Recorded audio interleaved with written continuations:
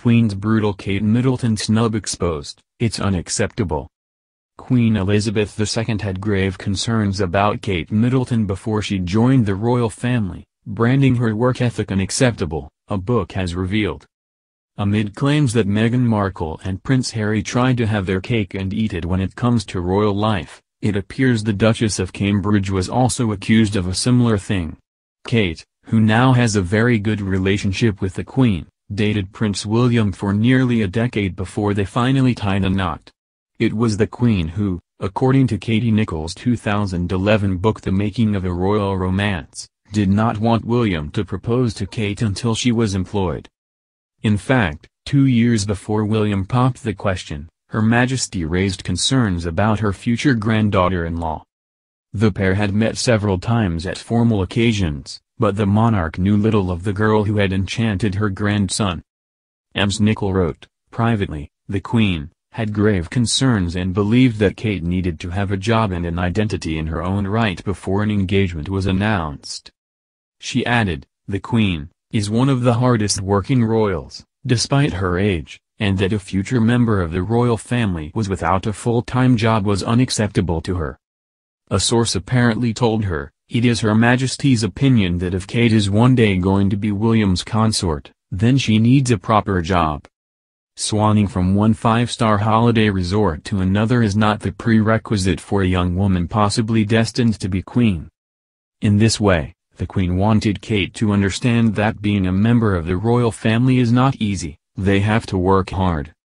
She could not enjoy all the benefits of being married to the future king without putting some effort into being a public figure, doing charity work and fulfilling her duty. In this way, she had to accept that she couldn't just sit and wait for William to propose. The Duchess was dubbed Waity Katie during this time, because she would not just be marrying a man, but marrying into the institution of the royal family. Similarly, the Duchess of Sussex was told that she had to accept everything that comes with royal life, or not at all, and of course, Meghan and Harry have now chosen not at all. The main difference between these two experiences seems to be that Kate was warned about this long before she got married, and so had time to adjust and change her behavior. Meanwhile, Meghan and Harry's romance was far more of a whirlwind, experiencing it in the public eye after just a few months. By the time they got engaged, the Sussexes had not even known each other for 2 years.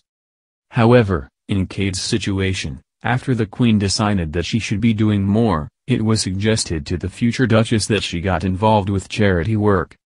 This led her to start working with Starlight, a charity for terminally ill children. Kate also worked briefly at fashion house Jigsaw before moving on to work with her family on their business party pieces. In this way, she stepped up her work to reflect what a future queen consort might be expected to do. Since marrying Prince William, the Duchess of Cambridge has worked very hard attending official engagements on behalf of the royal family, getting involved with many charities and foundations, as well as raising the couple's 3 children, Prince George, Princess Charlotte, and Prince Louis. On the other hand, Meghan was already involved with various causes including women's empowerment before she even met Harry.